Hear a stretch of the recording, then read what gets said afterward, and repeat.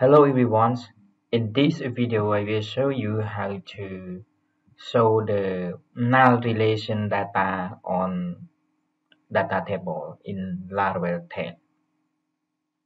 So you can see here is my item creation form, and this I use data table, and inside it I will view the relation data like group, subgroup 1, and subgroup 2.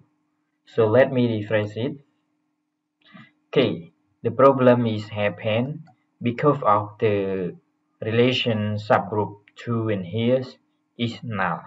So we need to create it to empty string to avoid the error like I show you. So you can check this in my database in here.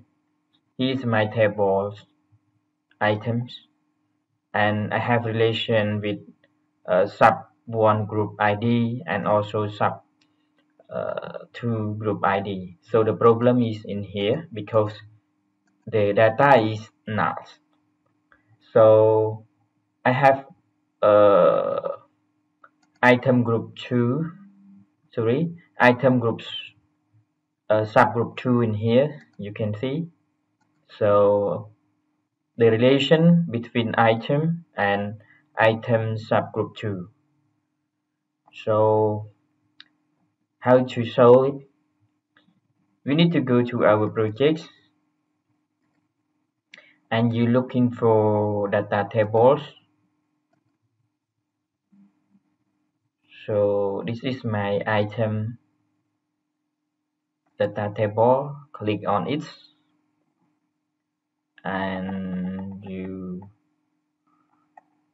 go to see the get columns in here. So let me comment this and save it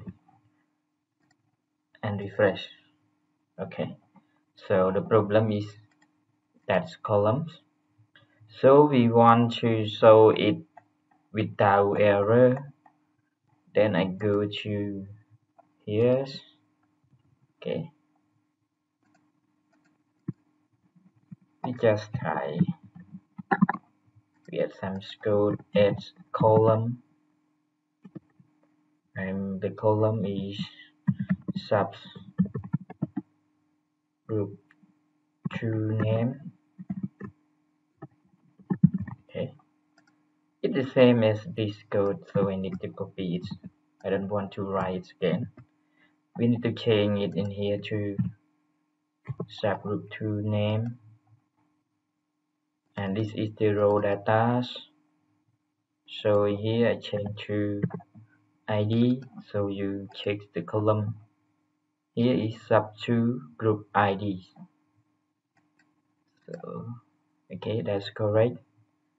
If it have, it will show uh, the subgroup 2 name. Okay, so this is I change to subgroup 2. You can see where is the relation. You can go to